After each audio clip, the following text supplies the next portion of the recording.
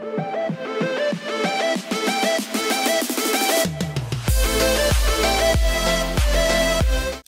Krisykatters, and welcome back to another episode. Thank you for coming back to my channel.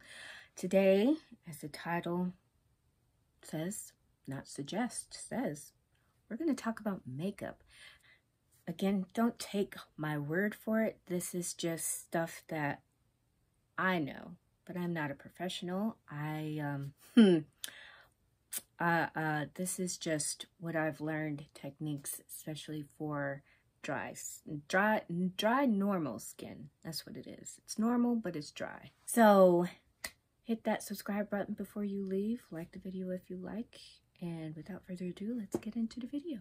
Okay, so our first topic, agenda, is what I usually start off with. Now, this is just how I do my makeup.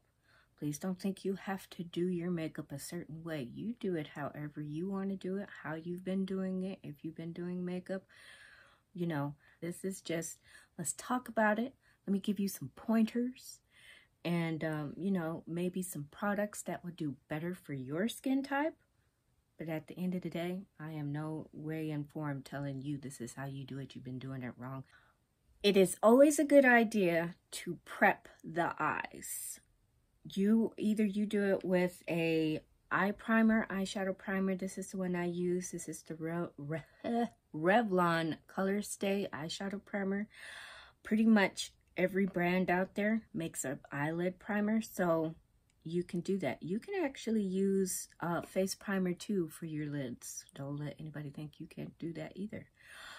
So if you don't want to buy two separate primers, you can do that. If you don't want to buy a primer for your eyelids at all, concealer will be your best bet. Whatever concealer you want to use. I like this one, but this is getting a little too expensive. So if you're a cheap gal, this is a concealer that I really like. This is the e.l.f. Hydrating Camo Concealer. Remember to always powder after you use concealer, especially on your eyelids. Many people don't realize it or think about it, but your eyelids can be oily. I do have oily eyelids, so I like primer. Primer is good for those oily girl eyelids because it will keep the longevity of your eyeshadow. So if you want it to stay, prep your eyelids however you do it, but you need to prep. So my eyelids are already prepped and ready to go. So Gloria's forehead unranked. So I'm gonna go into this. These are our colors, fallish kind of, which we're getting into. So that's what we're gonna do. Okay. So, in the end, I used tan, flambe, and to darken this up, because even though it looks dark here, it's not actually all that dark. So I used melting, this brown shade, and then for the sheen on the eyes. Okay, this golden shade, this shade, which is Blowtorch and Deluxe. So those are the shades I use. Now we're going to go on to our favorite part, is eyeliner. So let's talk about eyeliner. Depending on your look, your aesthetic. So of course, this is my favorite, the e.l.f. liquid eyeliner.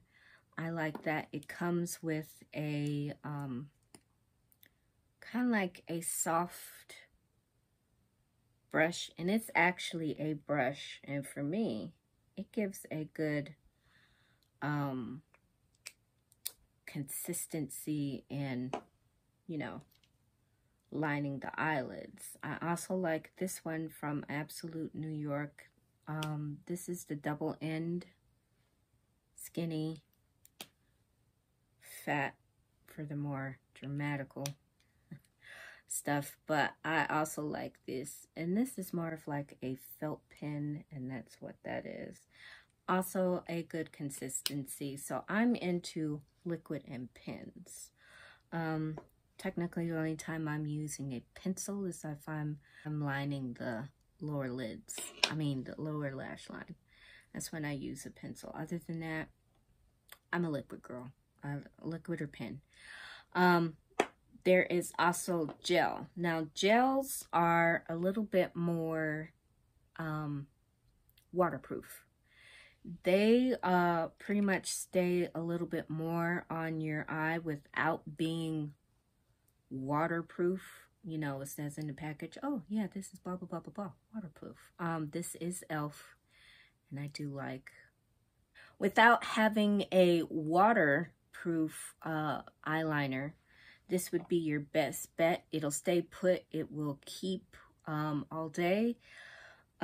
If you want extra keep, I do suggest you do powder on top of it, you know, a brown, a black. This is brown, so if you're going to do brown, I would put brown eyeliner on top to keep it set and whatnot. So I've got also the Relove Long Lash Lengthening Mascara. Me personally, I like mascaras that lengthen. I'm not really concerned about volume.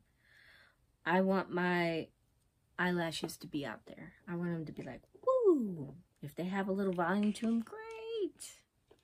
Do I need it? No, it's not really what I'm looking for. But that's a personal journey. That's what I like. It's always good to get a mascara that, you know, for one, doesn't irritate your eyes. So if your eyes are constantly watering with a certain mascara, your eyes are allergic to that mascara, and you unfortunately need to let that mascara go.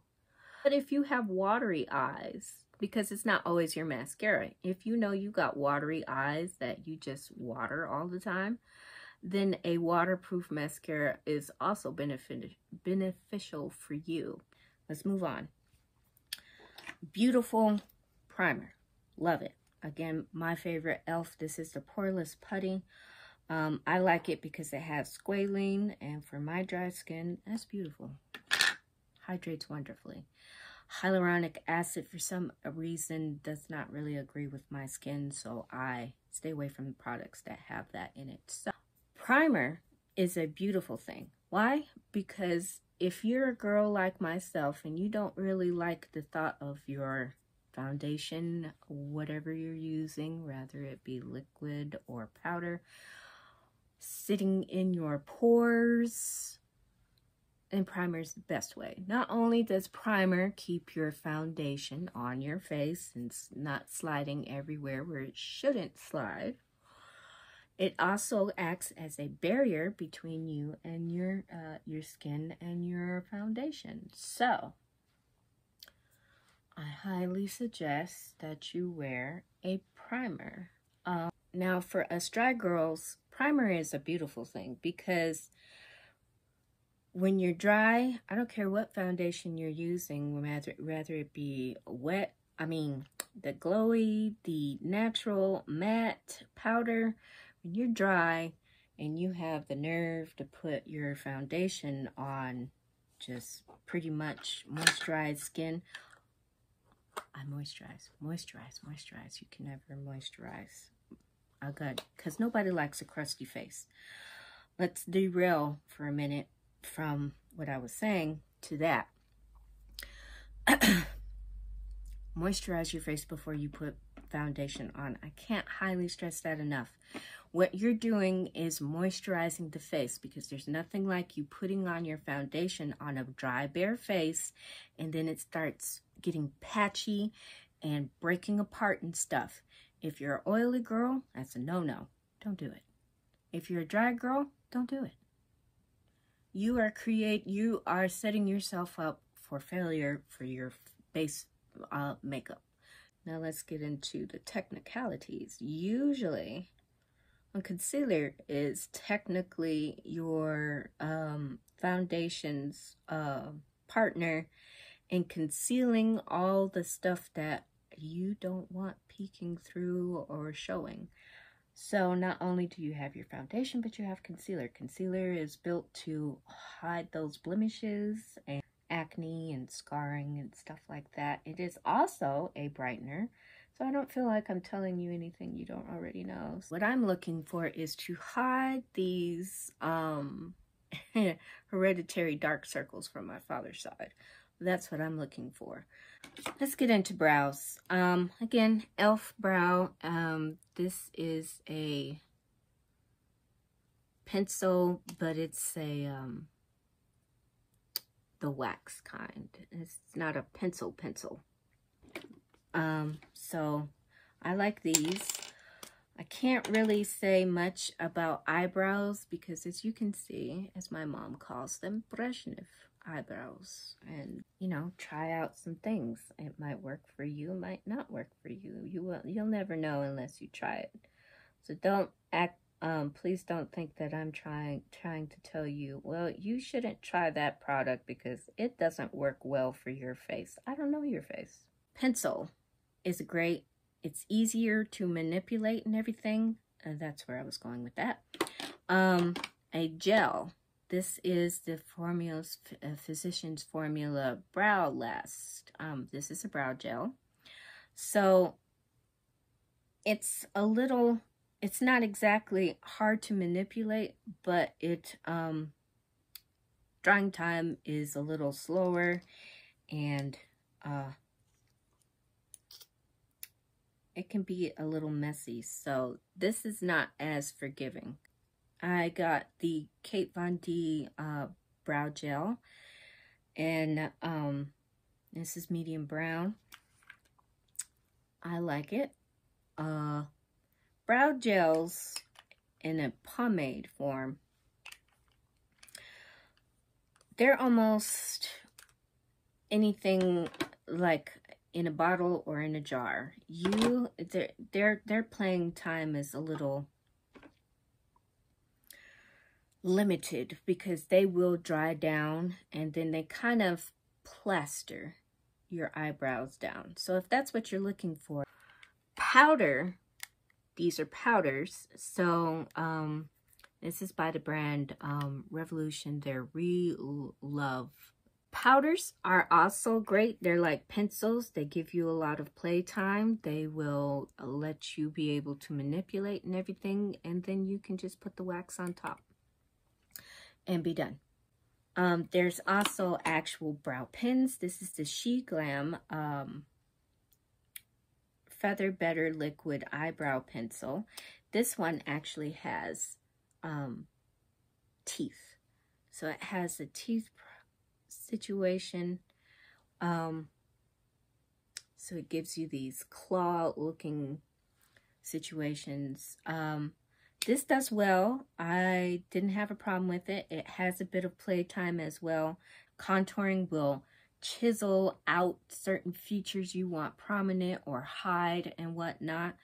So I contour and I'm hiding. I'm not trying to highlight or chisel out a feature. I'm trying to hide the fatness of my nose. I do like powder. Powder is easier to manipulate, but there is also good contouring sticks and cream contour palettes. It just depends on your desired look and your desired application. Creams, either in stick or in palette form, are great, but they don't actually have a lot of playtime. Cream products also have a better staying property. So it will stay on your face a little bit better, especially if you're planning to be out in the sun or out all day. You do want to set that with a powder though, so it stays there, because it can have the potential of moving all over your face. So let's move on to actual powder. So again, I use this, and this is pretty cheap. And I get it in translucent. Now they do have it in colors, but translucent powder is better because it's universal. But if you want a color, There is the Fit Me. I got this in 15. This is light and it's a loose powder as well. So it has a slight color to it that does well for me. I usually use loose powders for baking purposes and setting. Now, if I want a set, I use a pressed powder. Now, this is the one I go to all the time. This is the True Match powder in Cool.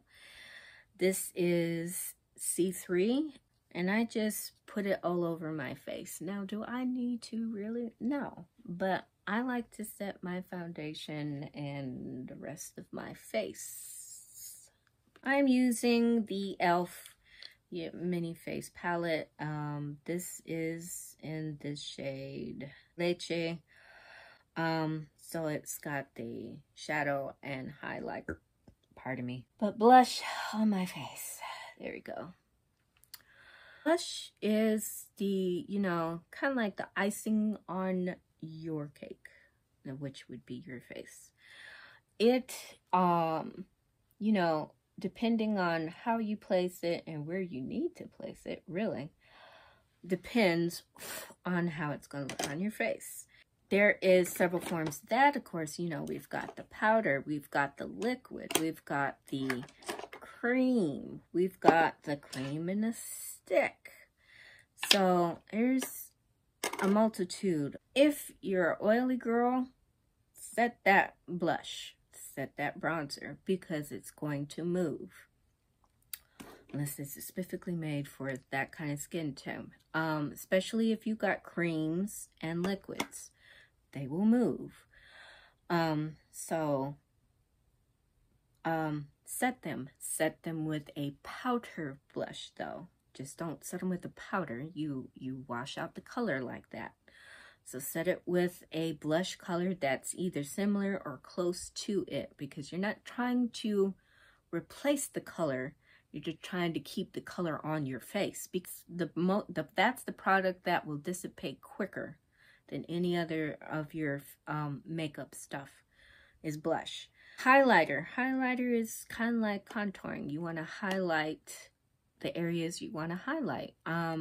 You usually highlight, a lot of girls like to highlight this area, of course, the nose. That's where I like. Cupid's bow, you can do the chin. And of course this area, which I like as well. That's just preference. It's also just to, you know, show off that, you know, you want to bring attention to the center of your face. That's usually why you're putting it there. Liquid highlighter, which is not as common, but there is that option. And it's kind of like liquid blush. You got to pat it in, get it in there, whatnot. There is also your cream highlighter, which is right here. Also, you got to pat it in. A lot of cream and liquid highlighters do better when you use your finger. But you can also use your beauty sponge and just, you know, tap it out and whatnot.